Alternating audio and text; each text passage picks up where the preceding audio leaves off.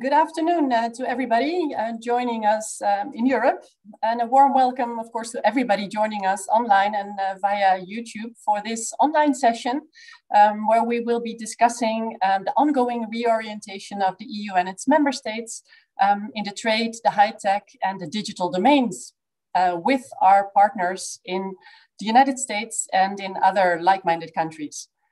My name is Maaike Okano-Heijmans. I'm a senior research fellow at the Clingendael Institute based in The Hague, where we have beautiful, shiny weather today.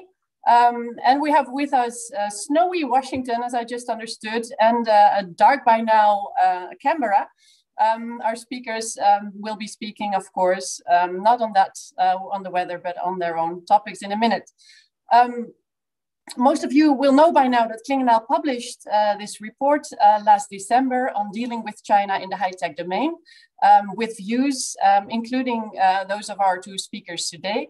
And this report was co-edited by myself and my other colleague, whom you can see in your gallery view, Brigitte Dekker.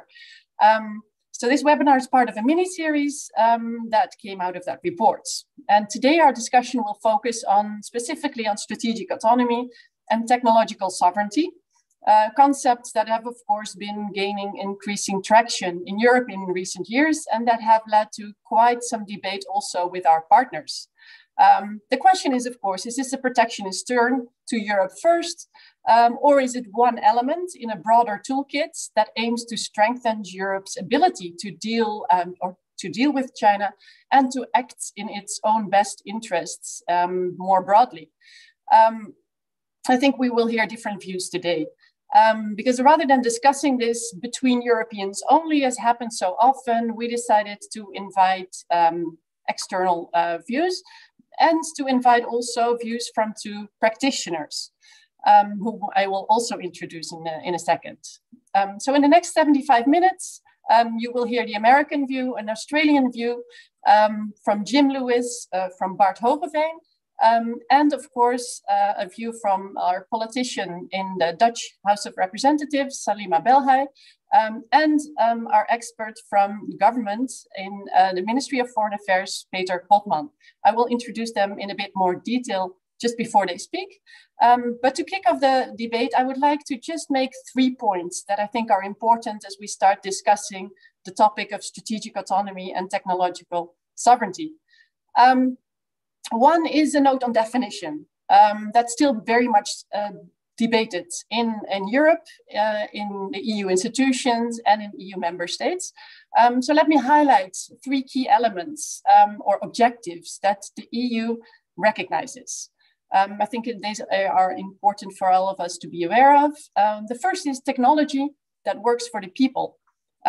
This is sometimes labeled the human-centered approach that the EU propagates. Second is a fair and competitive economy. So having available the instruments of power that you need to defend your own interests. And third is an open and democratic, sustainable society that defends and furthers also EU values. Key examples, of course, you will all be aware of, include investment screening, the 5G toolkit that the EU has developed, but also the Supply Chain Act that Germany adopted just this week, I think can be seen in this context, as it binds companies to conduct supply chain due diligence against breaches of human rights and environmental standards. And of course, this builds on a similar law that we have in France, and the EU is to follow up with this by the middle of this year. So, of course, all of this involves a greater role for the government in the market than what the EU and the member states have traditionally allowed, or at least in recent decades. So we can say with certainty that the taboo on industrial policy is now gone.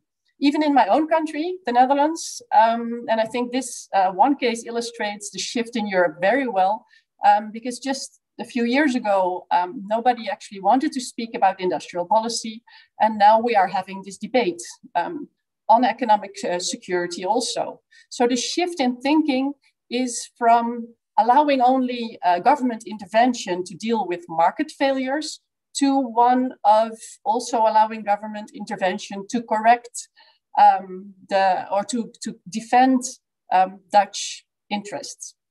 And that is, I think, a very profound shift. But what and where exactly then the government can and should intervene as we move from correcting market failures to guaranteeing economic security is, of course, a very complex question. Not just in the Netherlands, but also in other member states. So as you can imagine, it's an even bigger question at the EU level.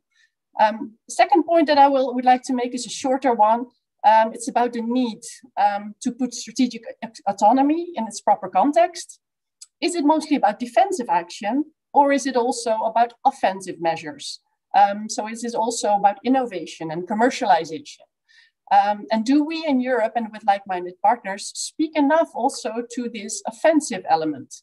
Are we eager enough to innovate and to do better ourselves to stay ahead of our competitors? And perhaps some reflections on what message Europe sent when the budget for research and innovation was cut at the last minute last July, as the EU and the member states negotiated their deal for the multi-annual financial framework. Third point is about the origin of the debate on strategic autonomy. So this is linking strategic autonomy to US decoupling. Because especially as we discussed the topic with our American friends, I think we would gain also from discussing the two in tandem, because of course, strategic autonomy is a form of decoupling in the sense that both aim to reduce overdependence on China. But the US policies towards decoupling have also, of course, been a reason for the European Union to move on a path towards more strategic autonomy, because they are perceived by Europeans as very far-going, unilateral, seeking to disconnect, whereas Europe is not ready to disconnect. And also, of course, because they hurt European companies through their extraterritorial effects. So while some steps on Europe's path to strengthen its own strategic autonomy are certainly in line with US requests, we can just think of 5G again, others are perhaps not so much in sync with US policies, at least what we knew of them. So as we talk about strategic autonomy, perhaps we can gain also from better understanding of the outlook of where the Biden administration is going, where big tech regulation is going more broadly, and perhaps also on the long term. Because of course, and in all frankness, many in Europe view the Trump administration not just as a blip in American history, but they are also bracing. They're first of all waiting, of course, what will come of this Biden administration, and then bracing for what might come after those 4 years. So with those scene-setting remarks, high time to turn to our panel. I would encourage all participants that are with us in Zoom to start putting questions in our chat and Q&A as we go. Feel free to already put your questions there. And then we go to Jim Lewis in Washington. Jim, you are Senior Vice President and Director of Strategic Technologies Program at the Center for Strategic and International Studies in Washington. You've authored, of course, numerous publications on the relationships between technology, innovation, and national power. And you are also, you were the rapporteur for the United Nations group of governmental experts on information security. Several reports were published, came out of that. So I think you will be an excellent person to introduce American thoughts on the discussion in Europe on strategic autonomy. Thank you for being with us, Jim. I think you're still muted. Then I'll say again, thank you and hello to everyone. This has been a very valuable series. This is the second and I attended the first, so I congratulate you on some very useful work. I wanted to talk about 3 points that you've raised and that came up in some of the last discussion that we had. The first is some people wondered if European success was somehow bad for the United States. And I heard this from some of our European colleagues that the US did not want Europe to succeed. And that's just completely wrong, right? It's in the interest of the United States to have a strong and economically growing, technologically vibrant Europe, right? This is pragmatic, if nothing else, putting aside the ties of values and everything. And of course, it's easily possible to have political alignment and commercial competition. And one thing that the Biden administration has emphasized is the importance of allies. This is a change from his predecessor. But I think that the Europeans might also want to remember the importance of allies. And this is a long-standing relationship based first on culture and on values, but also for the last 70 years or so on the pragmatic need of democracies to defend themselves.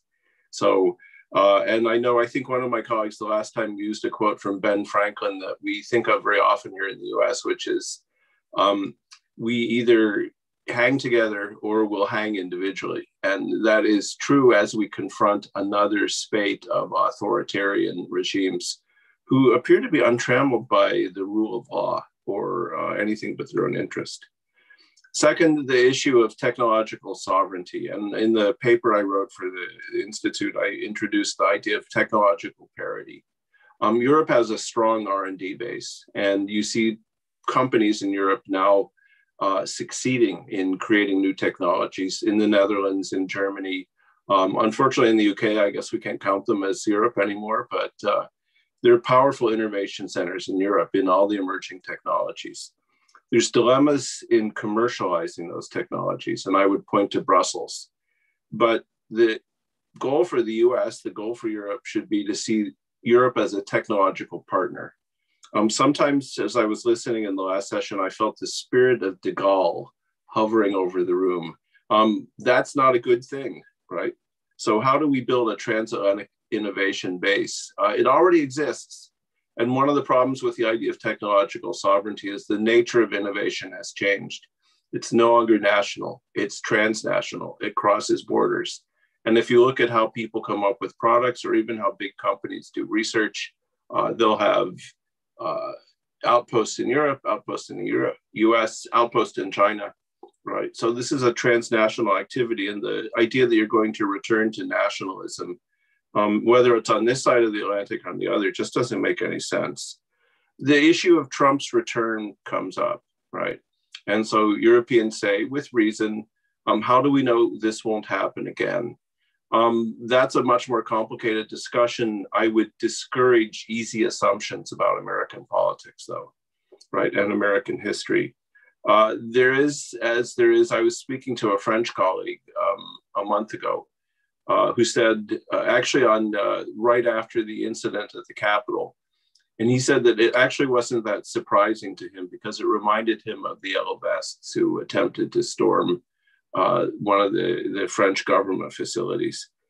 We see a wave of populism in democratic countries. We see a wave of discontent. And that discontent is the wave that Trump rode into office. But Trump's largely been blown up. There's a majority being about 80%, who would never tolerate this man again. And the other side of this issue is, have the ruling parties learned their lesson about the need for social equity? To be determined. I mean, ask me this question a year or two from now.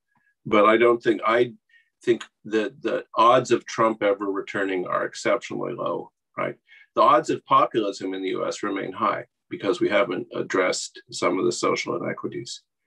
But that means that for us, from an American perspective, a strong democratic Europe as a full partner is our best defense against emerging resurgent authoritarianism.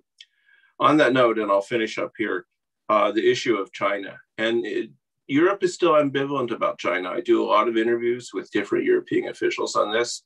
If I was going to spin it in a positive way for the US, I'd say that Europe is perhaps 2 or 3 years behind the US in its thinking about China, but you're on the same general path. And the thing that drives that is China's behavior. We did a separate project on Chinese investment in the Nordic countries this summer. And one thing that came up spontaneously from our European interlocutors was the issue of Hong Kong, right? So Hong Kong, a formal agreement that Hong Kong would be one country and two systems. under the current Chinese rulers, that has been discarded. And so, while I actually think the agreement on investment, the comprehensive agreement on investment, that's probably what the Trump administration wanted. So when Americans are critical of it, it could be a little bit of envy, right? It's a good agreement with one caveat, and that is that China doesn't live up to its deals, right? You are gambling on the Chinese adhering. They came into the WTO and made all kinds of promises. You did not see them abide by any of them. They made promises to Hong Kong. You wouldn't want to live there now. So it's a good agreement if China adheres to it. And of course, for Europe's perspective, there's a greater chance of China adhering to its agreement if Europe has strong friends. And that's not just the US, but it would include Japan, Canada, others. We tend to overvalue China's technology. I think some of this is age, frankly. I mean, the older you are, the more likely you are to see China as frightening and the Chinese as technological supergiants.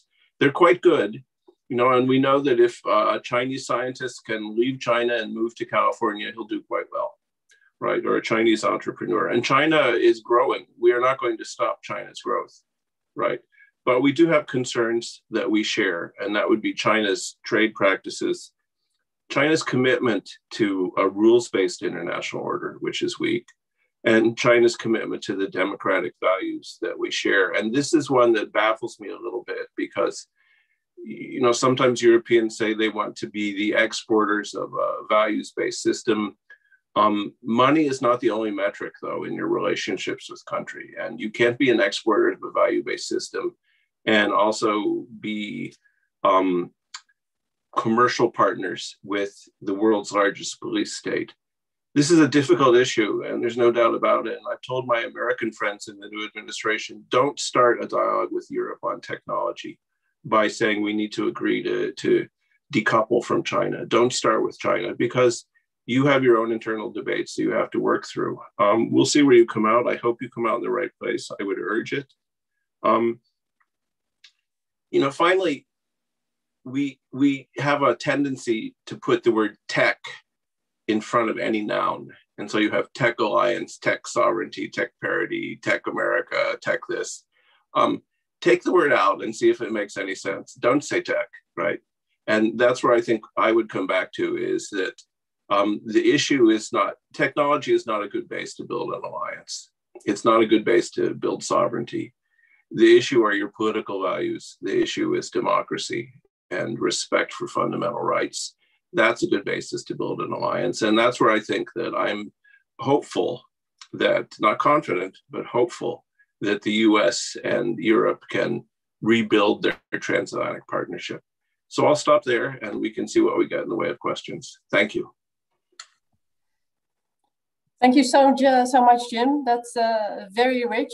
I'm very tempted to respond to many of the issues you said, but I will not because this is for other speakers to say something. Perhaps just one where I would like a clarification, perhaps later on, was where you said on technological parity and the need for Europe to do better on commercialization, and you pointed to Brussels. Was that finger pointing, or was that because this is where you think the solution is? That's perhaps one thing that you could clarify. Just a quick response, both. Okay, thanks. Maybe we can talk about that later. And I'm sure that we will also have responses to your points about the investment agreement with China and the question of whether in 2 or 3 years' time, when we will be where the United States is today. I think some people here in Europe would disagree because of some differences, but we're definitely the shared concerns. They will not change. Anyway, next to Bart Hoogeveen, actually a former Clingendael colleague, I will start out by saying, who is now in Canberra at ASPI. Bart is now head of the cyber capacity building with the International Cyber Policy Centre at ASPI, which is of course Australian Strategic Policy Institute. You're also part of a network of think tanks and university experts across Southeast Asia. So you have close ties, I think, also with those countries, and your views will be shaped or informed at least also by your discussions with them. And just to complete your introduction, of course, not just a former colleague, but also you working at the Ministry of Foreign Affairs and the Ministries of Defense here. So will you give us your take on strategic autonomy debates in Europe and what you pick up, of course, of what the Australian government is thinking of it? Because you noted in your chapter that the current state of Australia's technology ecosystem is fragile. It's siloed, just as we hear oftentimes said here. So very curious if you think that there's some lessons for Europeans to learn, perhaps also from Australia's state and territory arrangements bill that you mentioned. Thanks, Bart, for being with us. Floor is yours. Great, thanks, Maaike, and thanks for that very elaborate introduction. I just wanted to pick up on Jim's last point that he was hopeful, and one of the things I learned from my time at Clingendael and with the Clingendael Academy when I think one of the Pakistani diplomats learned me the lesson, hope is not a policy. So probably there's still some, let's say, work to make Jim's hopefulness into proper strategic policy. When we were waking up about 20 hours ago this morning, we woke up to the fact that Facebook had blocked all Australian news producers and broadcasters from their accounts, and this is part of an ongoing debate, which could very well be a debate around maybe not so much strategic autonomy, but about strengthening autonomous capabilities in the technology space. And one of the colleagues here at the Australian National University said, well, there was first China, there's now Facebook. Australia is getting used to counterproductive behavior from unaccountable giants, either states or tech giants. And as many of you will know, that kind of the government-to-government relations between Beijing and Canberra are at the moment pretty poor and antagonistic. And I think I'm just saying that because I think it shapes the context in which Australia obviously deals with China, but also how it sees its partnerships with Europe and with the US. So those are kind of the three angles I would like to touch on quite briefly in the introduction. So let's say in this space around tech diplomacy, and sorry, Jim, tech diplomacy by the Australian government in particular has really gained tremendous prominence over the last couple of years. And I think that's also being recognized externally. We've seen over the last couple of years numerous visitors, including from Europe, who really like to see and hear how Australia is dealing with a very fragile regional political and security climate with strong role for technology. And even Prime Minister Rutte was here, I think, in September 2019. I'm not sure whether Mr. Popman was accompanying him at the time, because I think that's one of the maybe the only or one of the very few foreign policy speeches that the Dutch Prime Minister, I think, ever produced here in Australia. And that's oftentimes a very safe place because no one really notices if that's happening here. But worth rereading if you have a chance. Talking about strategic autonomy, which is not so much a term that you hear too much here. And I think there are a number of reasons for that, and I'll touch on that.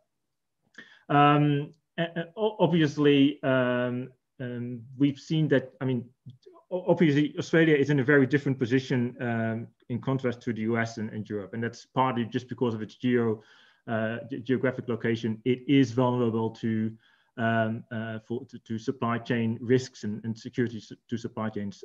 For instance, we only received our first batch of vaccines this week.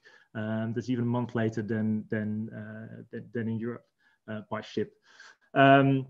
So there's definitely a very articulated need for us to protect the economy, which is also more dependent on China. And I think the Clingendael Institute just produced a nice map of the Belt and Road initiatives today, which clearly shows that China is for Australia the first export market. So there is a very clear dependency relationship there, more so than in the US and more so than in most European countries. That brings me to the point, let's say, whether how Australia kind of looks at the region and its partnership with China, with Europe, and with the US. And I think I totally agree with what you mentioned, is that there is a clear interest for Australia as well for a strong Europe. Who wouldn't want a strong Europe that, in particular, promoting kind of like-minded values and norms in cyber issues, in technology issues, and around democratic issues around the world. But I don't think it's only about, let's say, strongness. It's also about constructiveness and being a responsible actor. And I think there, although similar to the transatlantic relationship, on your side of the world, the relationship between the US and Australia is extremely strong. But the relationship with China is also very important. And I think even though the relations are very poor at the moment, you see that let's say, leading politicians and ministers are trying to open the dialogue again where possible, and trying to re-articulate that any big power that is strong, but also constructive and responsible and promotes an open, free, and rules-based international order, in particular in the Pacific, it's welcome. And that also goes for kind of the technology space. So in my contribution to the report, I try to look a little bit into, as Maaike explained, into the different categories of what is considered technology or high technology. So you talked about, let's say, defensive measures, offensive measures, and I added something around kind of around diplomacy. And I think if you look at defensive measures, it's remarkable how much Australian regulations and laws have followed the US. There is so much overlap between the measures taken by US lawmakers and how that has been translated into local legislation here. With one exception, and Canberra tends to be very proud of that, is that they kind of started the whole Huawei and 5G debate, which informed decision-making by Washington, in their views at least, and which then also led to kind of probably a change of opinion in many European capitals. But on the offensive side, I'm not sure whether offensive is a very fortunate word there, but when we're looking at innovation, research and development, and a kind of technology export market, that's, I think, where Australia finds itself in a slightly different position, and maybe also a bit more anxious about developments around decoupling and strategic autonomy, because we are, let's say, a relatively small market. And as you mentioned, the domestic technology and innovation space is fairly fragile. People classify a country like Australia as a technology taker rather than as a technology shaper. And that needs to change, and there's a recognition of that change to be needed in order to be a credible and constructive partner in the technology debate. Whether that's feasible because of the small market and because of kind of the current geopolitical situation, I think that's the next question. But if strategic autonomy is going to mean that there will be decoupling between the US and China, between Europe and China, and let's say stronger barriers to the European internal market, that would, I think, generally not be looked at very positively from this side of the world, because the export market is so incredibly important.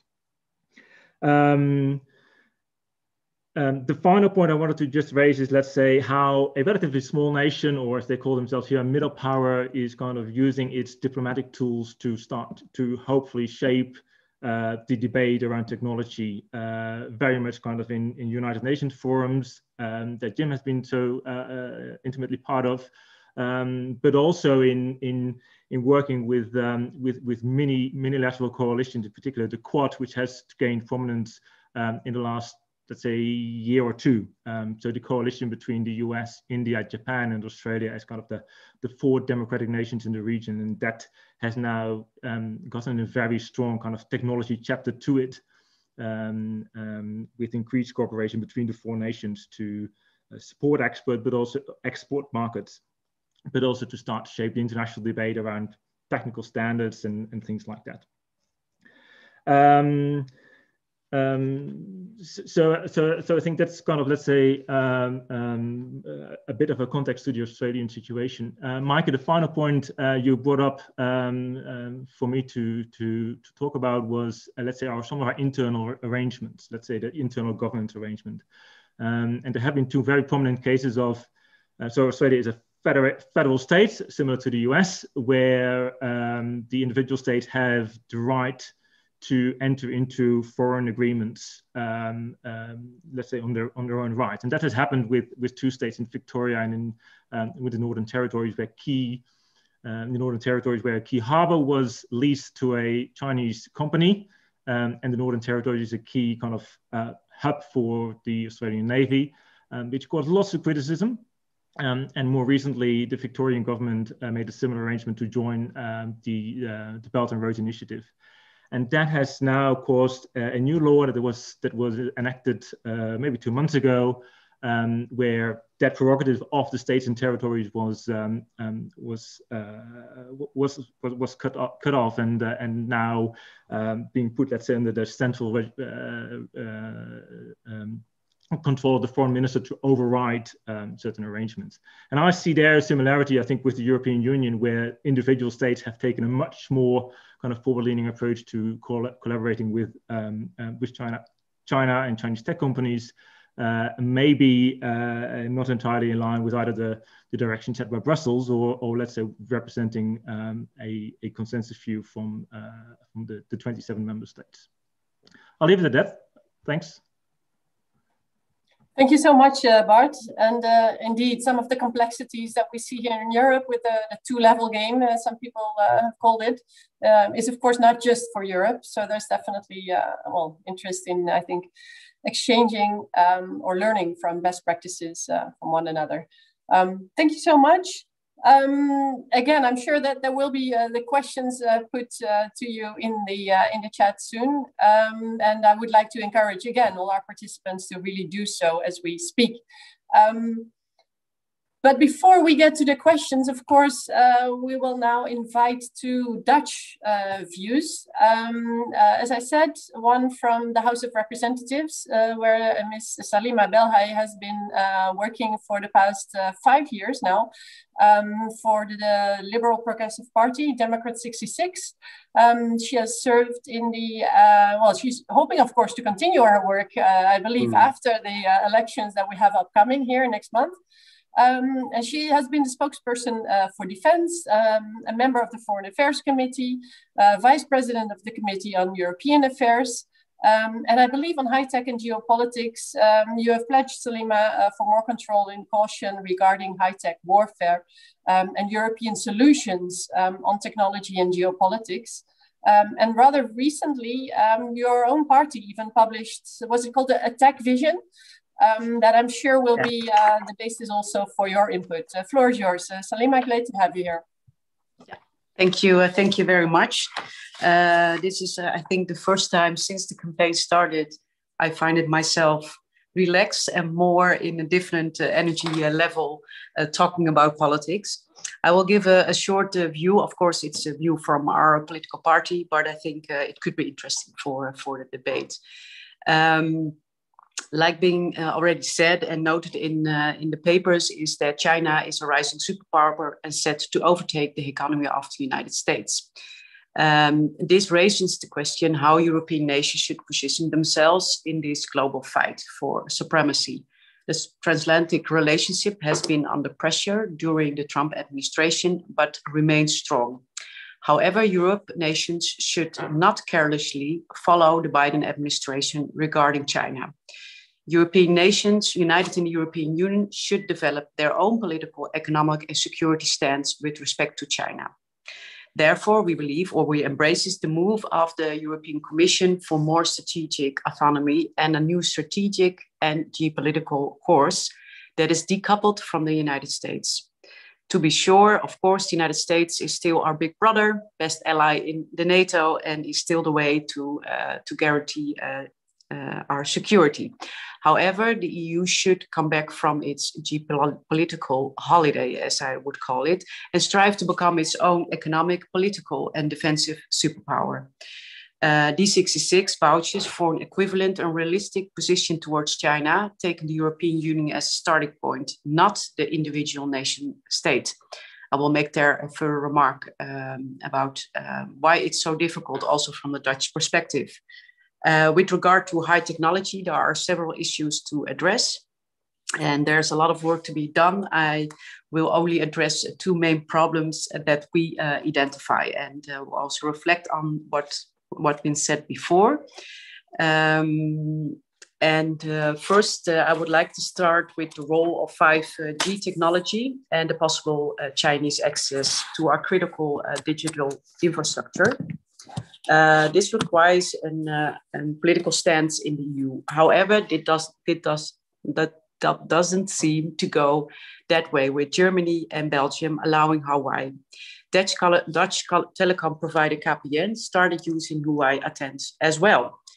Our strategy should be the EU should develop a directive for safety protocols regarding cybersecurity, operational security, physical security, and data security for companies that work with communication technologies, networks, and the Internet of Things devices. The EU should heavily invest in innovation and technology companies to try and keep up with the Chinese. My colleague, Kees Verhoeven, MOP, suggested already to invest 50 billion euros in technology. The EU should change competition law to make it possible developing an own European tech champion. Tech startups should get more space in the EU's innovation sphere.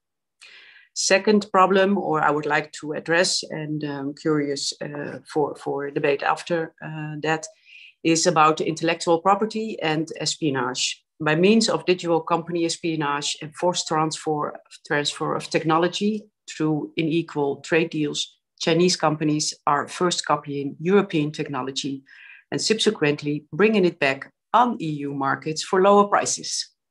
There are diverse examples. What we think you should do, or we should do, is my responsibility for politics, but we're not alone, is that the EU should make haste with the exchange of information and intelligence about espionage and digital theft. The EU should make EU legislation to be able to sanction companies that are selling technologies on the EU market after digital theft or obstruction of EP rights. The EU could use the Magnitsky sanction regime. The EU should also, next to an important screening, develop an export screening for sensitive technologies and high-tech IT products.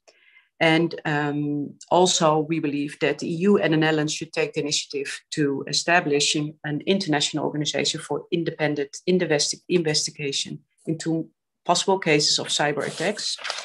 I can see that my time is almost up, but otherwise you will tell me, but I will round up.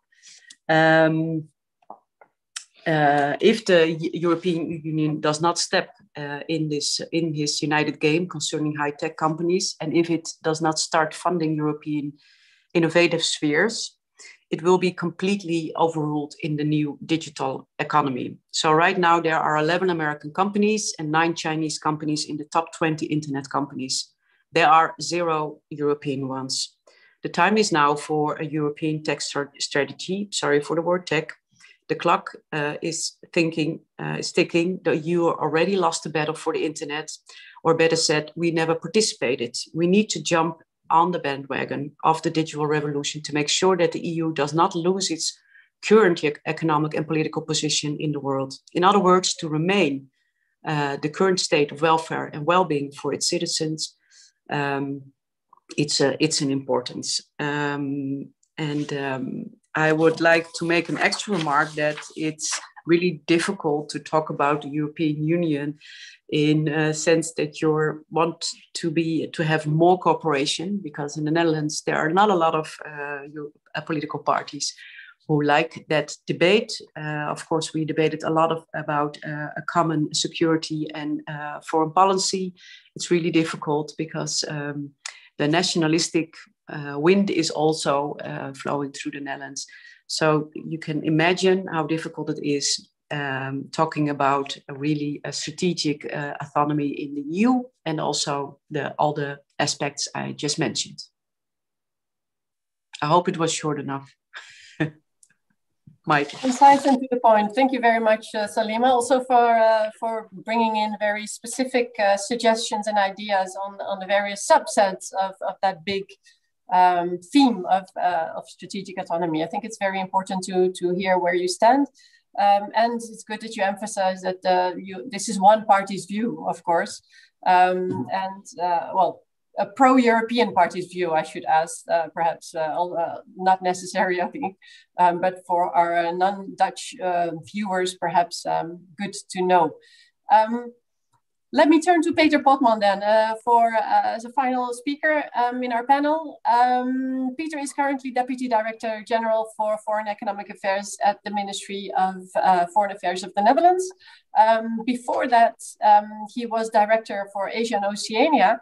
And in that position, I might add, he was the mover and shaker behind the China strategy that the Netherlands put out in 2019. Important for everybody here to know. And of course, he has lived and worked in Washington and in Shanghai as Consul General. So who better to invite to this panel than Peter? Thank you for being with us. Very looking forward to hear your views, Peter.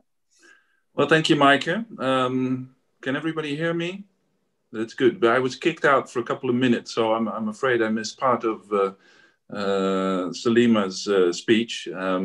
But perhaps, well, on the outset, let me first of all thank Clingendael and you, Maaike and Brigitte, for making this possible, having this webinar series, and also having had the bright idea to launch the report on what is an increasingly important topic, high-tech cooperation, and including concepts of strategic autonomy that we're all grappling with. So I would start by saying this is something that is very much moving, and so we'll have to see where we where we'll go to. Certainly with the new administration having come in. It's an important debate because it refers to geopolitical developments and technology, digitalization, and those are the elements that are reshaping our world. So what I will do this afternoon, very briefly, is start with this new paradigm, because I think it is important that we dwell on this for a minute, because everything else flows from it. Then say a few words about strategic autonomy as we see it and as we are practicing it in the framework of the European Union, and then talked about transatlantic cooperation and focus on technology. So the first thing that I would like to say is that this is important because our world has changed. So the paradigm has shifted. And so we live in a world now that is marked and characterized, I think, by global competitive engagement. And we come from a world which, by and large, you could say, was multilateral cooperation under the Pax Americana. And that has gone, and not only courtesy of Mr. Trump, but I think because of the shift in relative power. And that is something that for a country like the Netherlands, but I think Europe at large, is very difficult to deal with, because in the old system, we could basically well, let me speak for the Netherlands. I mean, as a free trading nation, we were well off. We were protected by NATO. We had our internal market within the EU. And through multilateral cooperation, our companies could compete rather than our states would compete. And I think that is gone. And so now we are faced with countries that use their economy for economic statecraft. And that's not only China, but it is also the United States. And that is something that I think we have to keep in mind when the EU starts thinking about strategic autonomy. So in that new world, I would say, we have to be able to defend our people and our companies and our way of life. And for that, we need a resilient EU. We realize that the Netherlands as such in this world is too small to perform those tasks. And so we need the EU to do this, to safeguard our public interest and to keep us economically competitive. And preferably, of course, within a well-functioning global system. And we also figured out very swiftly, and you mentioned my work on the China paper that the government presented about 2 years ago. We realized that in this world, as it takes shape, of course, China is the most dynamic element in that. And we also realized, and this year with the pandemic even more, our growing dependence on China and on many aspects of China as a market and China as a provider of goods. And we are also acutely aware, as I think all of us, also in Australia, is the Chinese ambition. The 2025 program is as well known. I think we've come to realize how dependent we are on the 5G technology in our telecom operations. We realize how swiftly their market is growing when it comes to semicon, and also how they are pushing their standards more and more onto the global marketplace. And so to deal with that world and trying to keep our way of life and keep our competitiveness, we need maximum transatlantic cooperation. But with a twist, as I said, because the EU can no longer be the junior partner to the United States, which is now one of the geopolitical players, and it's no longer the capo di tutti capi, as the mafia would have it.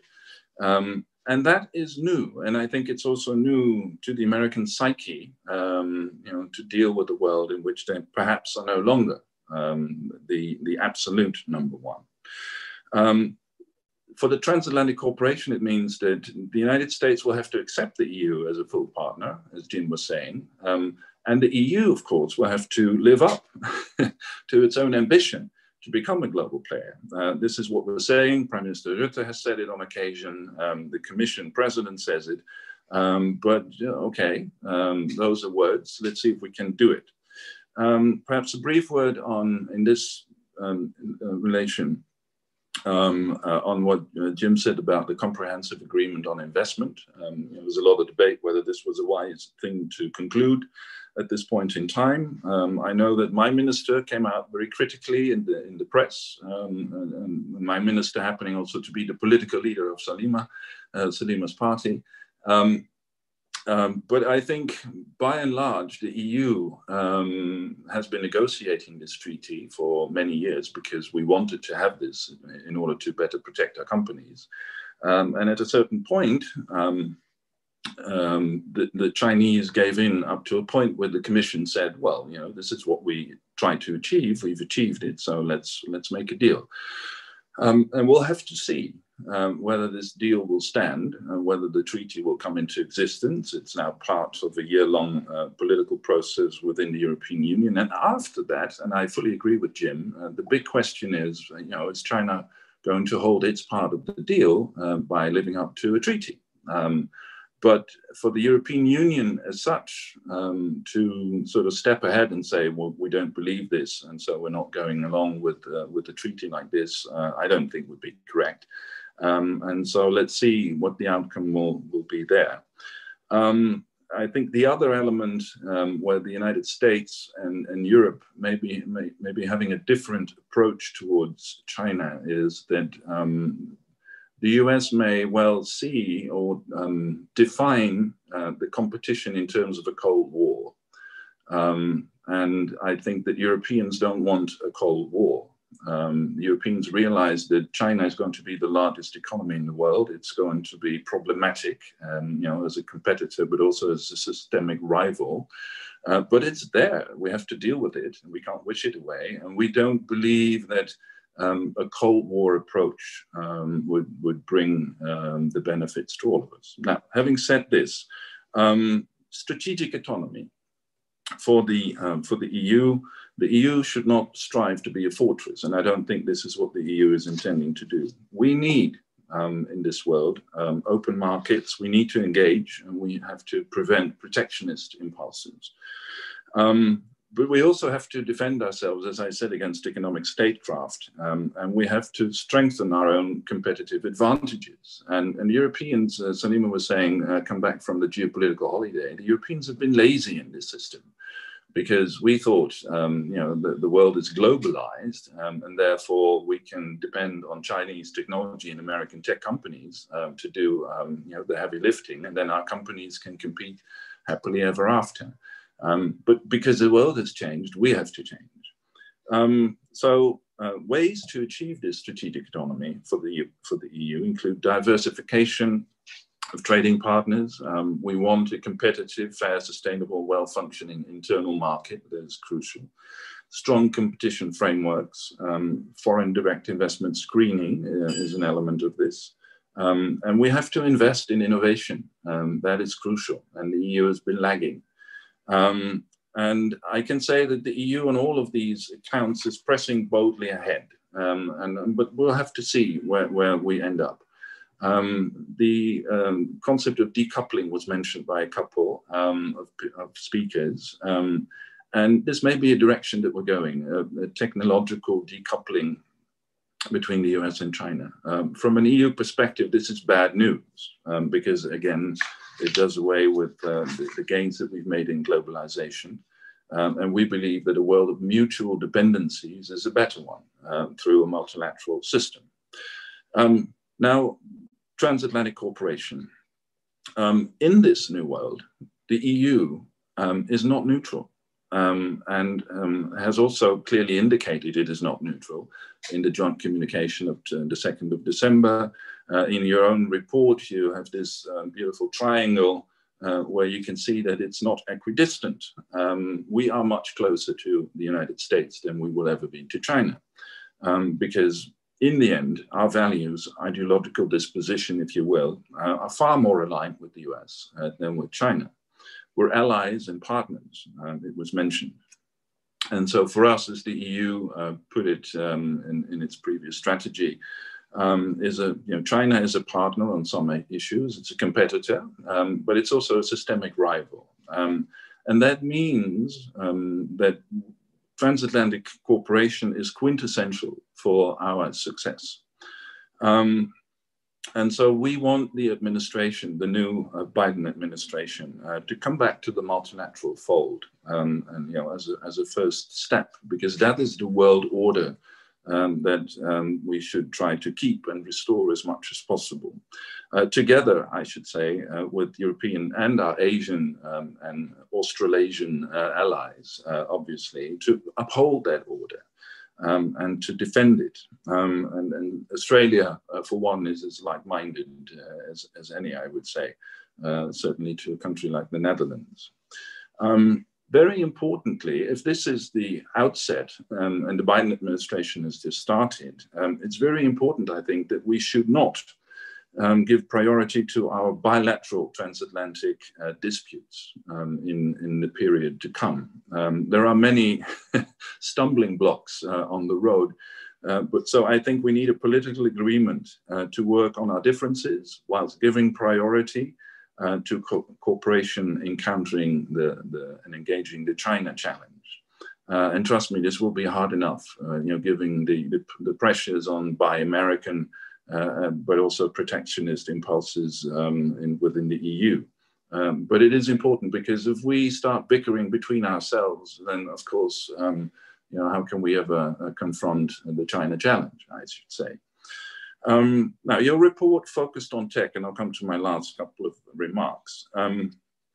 Technology, in all of this, again, and digitalization, they are fundamentally changing our societies and our economies. And of course, technology has always been the driver of economic and social change, but the confluence, I think now, of 30 years of globalization with this new iceberg, if you will, of geopolitical competition has led to a tech war.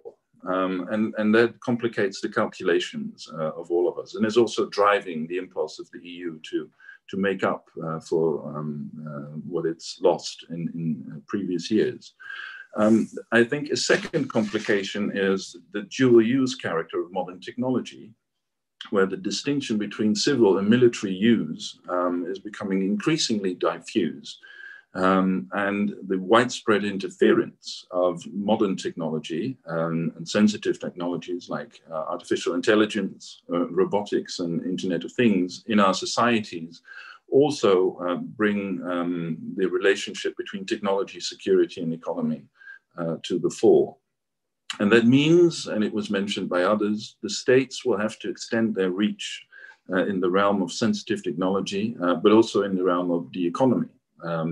And so this is, I think, also going to be a big debate after the elections. It doesn't really play a big role, in my view, in the Dutch elections, but after reforming government, this is going to be an important point of discussion. So in all of this, the EU will have to step up its game. And this is how I see, and we see, the strategic autonomy taking shape. It's just it is coming up from behind in order to better be able to hold ourselves in this new competitive world. Then obviously autonomy is a relative concept. Full autonomy is impossible, and I think it was Jim who said it. I mean, it's not how the world and how technology works. But so given the global competition, I think we do need, and we're not allowed to call it a tech alliance, but from the idea that, as democracies on the values that we have, we cannot steer clear, I think, from also bringing in the technological debate and innovation into that perspective. So we have to get together, the European Union, the US, like-minded countries in Asia, to have an innovative and a proactive approach towards technology. And we have to build and defend our standards. As I said previously, we have to collaborate on capturing and nurturing critical new technologies. And we have to create a level playing field with our partners, where we can drive innovation and where we can also let our companies compete in that context. Without being vulnerable to malpractices from our strategic nemesis. So there's a lot, I think, that has to be done on that agenda. Let me finish by saying that it doesn't mean that we have to cut off all cooperation with China. It's too big for that, it's too important, and I don't think it would do well for our world. But we have to approach this from a position of strength, and that is what we need the transatlantic partnership for. So those were my remarks, and I look forward to the questions and the discussion. Thank you so much, Peter. For anybody who still had any doubts whether EU strategic autonomy and transatlantic cooperation could go hand in hand, I think here's your answer. Of course, it can. But with the United States, perhaps as a big brother, as Salima said, but not as with Europe as a junior partner, as Peter said.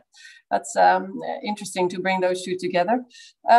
As to questions, I think quite a few have been raised in the chat. So I would like to turn to Brigitte, who has been looking at those questions more closely than I have, to put a few to our panelists. Brigitte? Yes, thank you, Maaike. I think it was a great debate or great introductions, and I'm eager to react to many points myself, but apparently many people are eager to react. So I, as a moderator, will have to wait, and I will first ask those questions in the chat or in the Q&A. And one thing which was already on my own list, which is quite a challenging statement of Jim, who argued that the EU cannot be a commercial partner with the biggest police state and be an exporter of values. That really triggered some questions.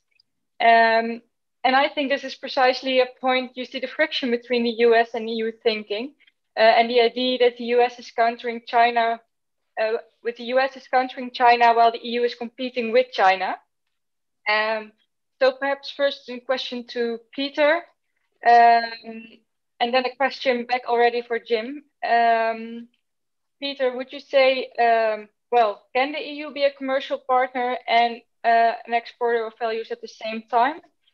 And for Jim, wouldn't you say that the EU is a stronger norm entrepreneur, even if they compete with China, than do business with China in the digital domain, compared to the US, with the GDPR being quite a leading thing at the moment? And then turning for our last question on this subject down under, Bart. One of the first questions that came to mind when listening to your introduction was whether you already see other fractions in the relation with China, which may also be addressed by the US and EU in the near future, such as you mentioned the 5G debate. And Wilhelm Vosse had a question that fits neatly in this, and that is whether there are concrete areas where the EU can work with Australia in the area of high tech, and more specifically, what does Australia expect from the EU and its member states? So I think Peter, then Jim, then Bart, if that's okay with you, Maaike. Okay, if it's okay with Maaike, I'll start. I want to be careful. Yeah, this is an interesting question, and I don't know to what extent Jim was trying to make that argument. But obviously, the EU and the US, I would say, are both commercial partners to Chinese companies. In many realms, this has been developed, and I don't think it's going to go away. And I don't think it would be wise to make this go away. So it's to some extent, I think it's a word play, and to some extent, this is a real strategic question. So in that sense, if you say China is the biggest police state in the world, what are you actually saying? I would think that China is going to be the largest economy in the world, with a population that travels around the world, and most people, go back to this country. I'm not diminishing the criticism that we rightly have on human rights abuses in China, but to focus on one element of such a large population, state, and economy, and making that the argument for a full decoupling and as I said, a Cold War-like approach that you cannot do anything with a country like this, I think is going way too far and would be counterproductive for many reasons. So now, can the EU be an exporter of values? I hope so. And the same is true for the United States. I mean, this was one of the great strengths, I think, that the transatlantic alliance had, that we by and large so practiced what we preached, and this has become more doubtful in recent years, and this is I think has benefited the Chinese Communist Party, who could point out that the West was just saying one thing and doing another. So I would hope that we can get back as a transatlantic community in the multilateral sphere, but also in our approach of values to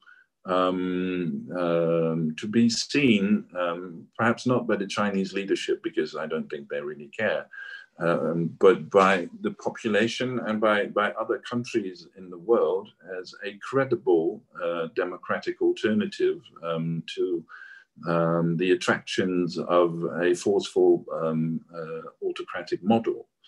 But this is up to us.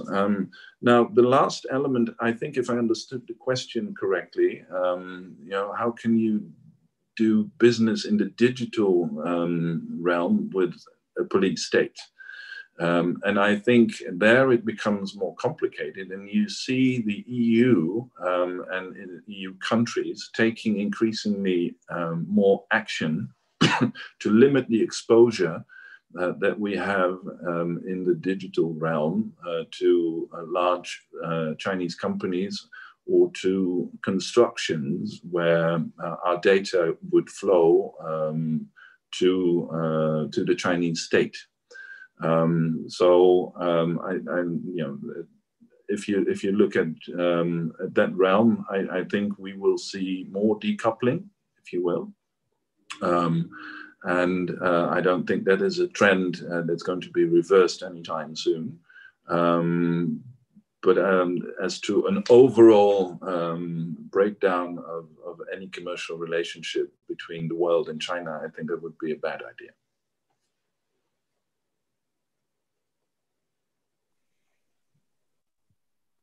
Thank you, Peter. Over to Jim.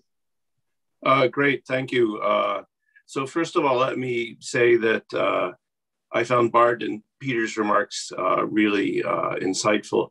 Salima said something that I thought was really interesting. She said the winds of nationalism are blowing through the Netherlands. And I hope we have time to come back to that, because this is a point we've been discussing internally here. How powerful is nationalism now in Europe? And the Netherlands is one of the countries we study closely. But a few quick points.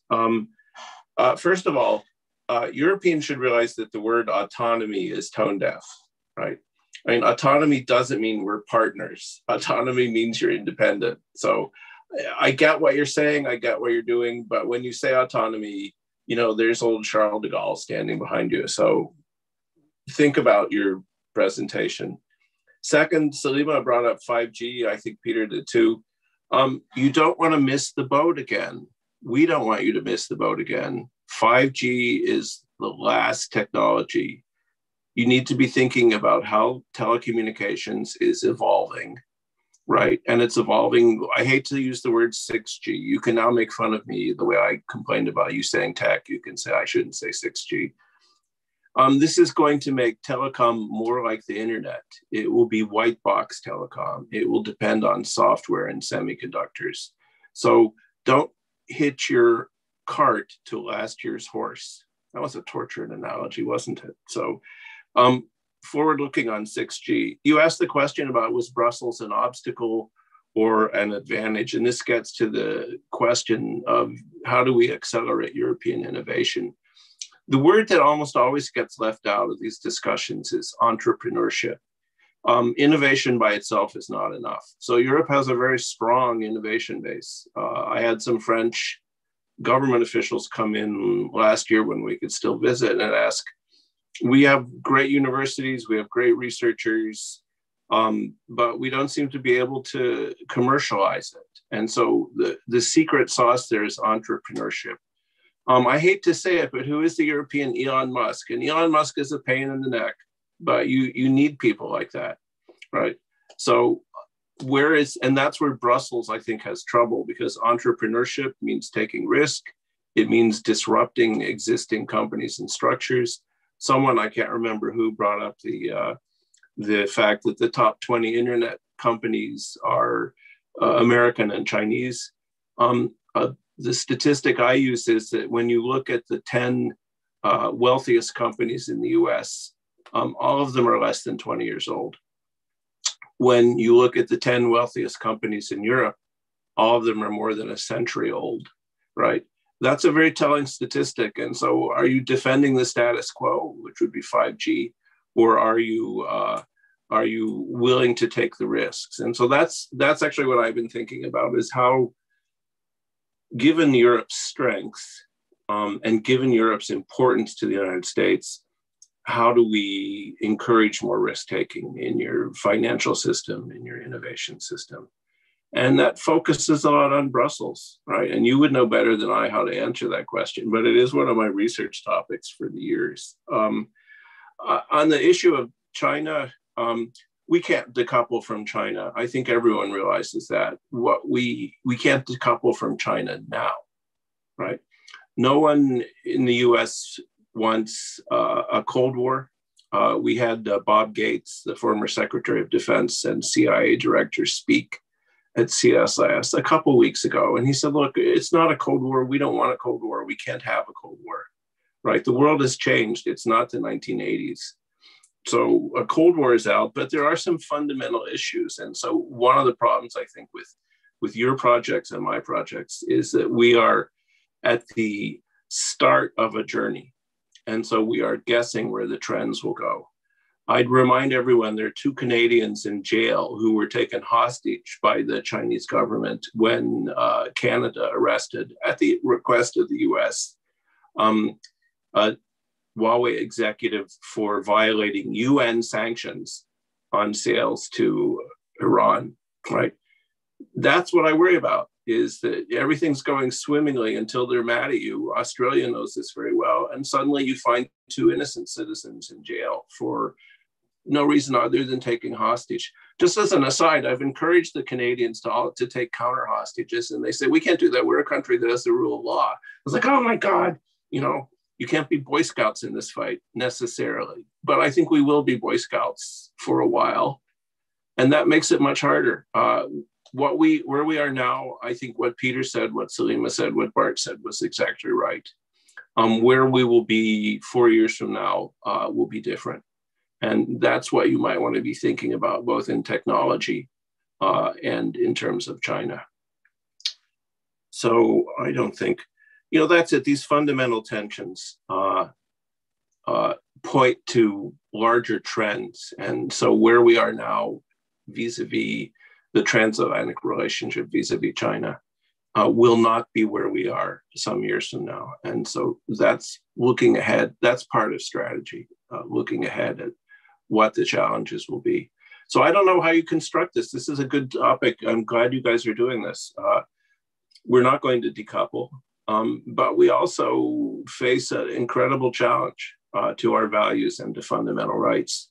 And how do we come up with a solution that balances them? And I do not think the Americans have the answer. I would agree with Peter that there's trouble in Washington.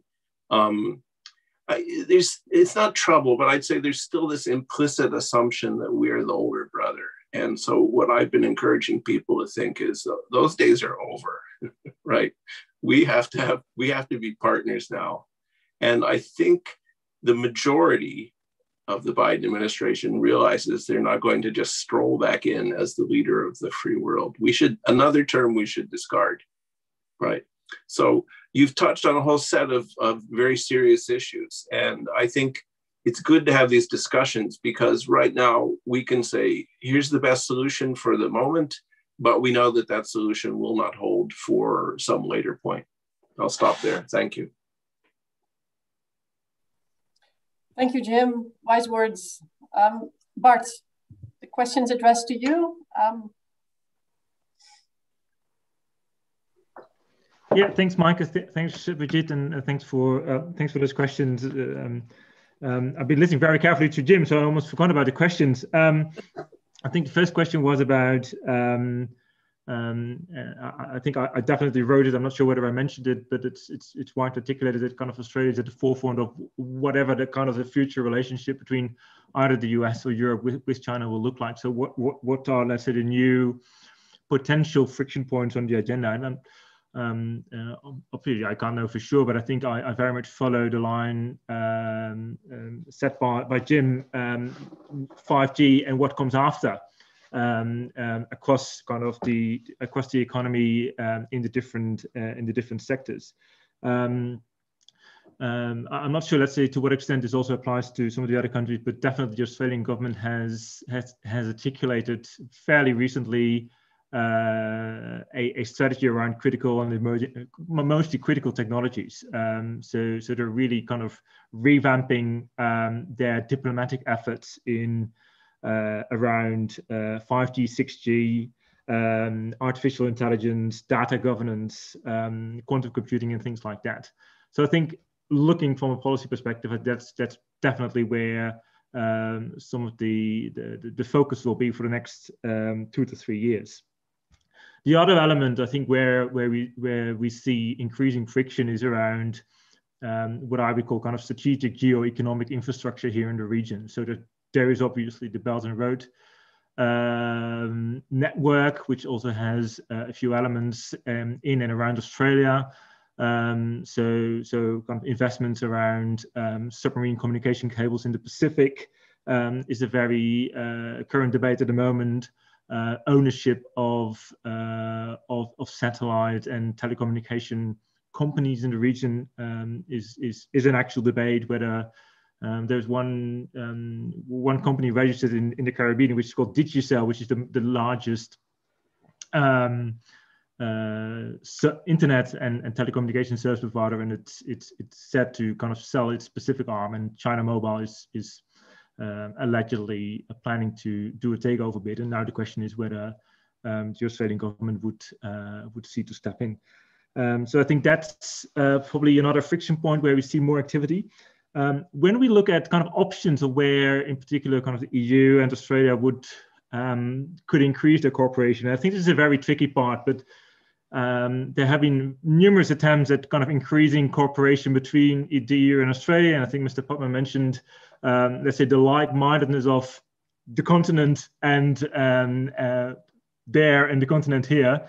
But in terms of very practical cooperation, tangible results, it's actually pretty hard to find concrete evidence beyond kind of the free trade arrangements, which are currently being negotiated.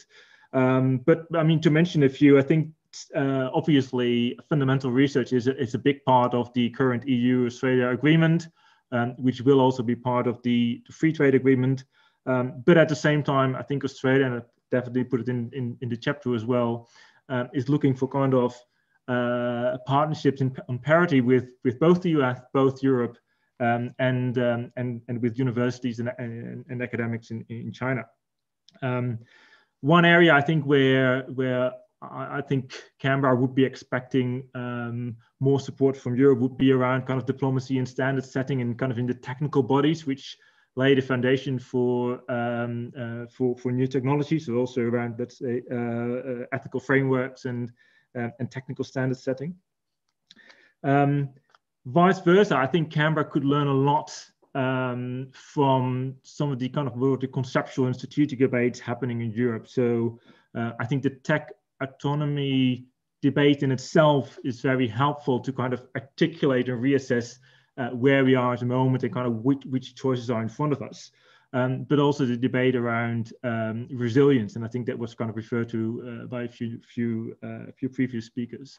So I'm not sure, let's say, whether you need, I think Mr. Popper mentioned it, a strong partner in order to engage with either the US or China, but definitely a self-confident and comfortable partner to have that technology debate, because whether either Europe and Australia can be as strong as the US and as strong as China, I back to question, and I'm not sure whether that's necessary either. The last point I wanted to make, and I think that's the point that Jim raised as well, is that I think there is still the assumption that you can talk in different channels of communication with Beijing. So you can have a very tough political debate and still do kind of your economic collaboration. I think what Australia is experiencing very acutely at the moment is that this kind of separation between kind of political relations, security relations, economic relations, and even social relations can't be separated from one another, and are actually definitely in Beijing kind of part of the same package. So let's say a dispute around technical standards could very easily lead to political repercussions and vice versa. So kind of that distinction, the government here definitely doesn't see that as viable any longer. Thank you, Bart. Very final point where I think the EU and Australia could do much more is what some people call kind of the battleground for the future of kind of technology, and that's kind of partners in Southeast Asia. Are we able to support them with material support that kind of provides encouragement to start entering into the debate and not being subject to either choosing for the kind of the US or China, but providing constructive support to let's say our partners, both from the EU side as from the Australian side in Southeast Asia and in South Asia. Thanks. Thanks, Bart, for that. The forthcoming EU Indo-Pacific approach, I think it will be, is definitely going to give some input for that debate, how to work with partners in South Asia, Southeast Asia. And I'm glad that you also brought in technical standard setting and an attempt to reframe perhaps from strategic autonomy to strategic resilience, which is what I personally much prefer. Yeah. I would like, I'm doing a lousy job here as a moderator. We're running over time, but I would like to give the last word to Salima, not least because Jim addressed her in a specific question on the winds of nationalism, or perhaps populism. Curious to hear your elaboration on that. And perhaps another question that was put in the chat, whether you do not fear that excluding Chinese vendors from the European markets will slow down innovative development. Perhaps something that you would also like to respond to. Thank you. Yes, I will do. And then I will have to keep it short because I have to go to another meeting. Well, it sounds like a really bad rock song, The Wind of Nationalism or Populism. I think its presence is in different Western countries and democracies in which we did not expect to happen. I mentioned it especially because it's really difficult from a political sense for me as a politician to talk even about Europe, more than being only critical about things that don't work well. So I've had a lot of debates about defense and cooperation, which for me is totally logical to unite, to work together, to make common investments. But then you already see how difficult it is. So that's why I made the remark for the importance for politicians to be aware that we need to convince people that cooperation is not a way of giving up your sovereignty or your autonomy. It's a way of making sure that you will keep it. And that's a task for us as politicians to find the right words to explain and convince people why this is important for everybody. So that's what I wanted to remark, make a last remark about. Of course, it's interesting to have an open market, so you can also use innovation and technology from other companies. But I hope I tried to make clear that it's also important in a certain area to protect yourself where it's necessary. I think if you invest enough as Europe, then you have a more easy way to open up for ventures. If you do not, you will be eaten up, you could say. Thank you. Thank you, Salima. And I do believe that it's part of an ongoing effort in the Dutch government of identifying what are our strategic sectors and what are the elements that we have to protect and where not, where can we remain open, indeed. So with that, I'm afraid I will have to close this very inspiring debate. Thank you very much to Jim in Washington, Peter and Salima in The Hague, and Bart in Australia. Thank you all for being with us here and for everybody who's still with us online. I do hope that you will be able to join us for our next webinar in our series on the 23rd of March, when we have input from Germany, from the United States and from India in the next webinar in our series. So have a great day and see you again. Bye-bye.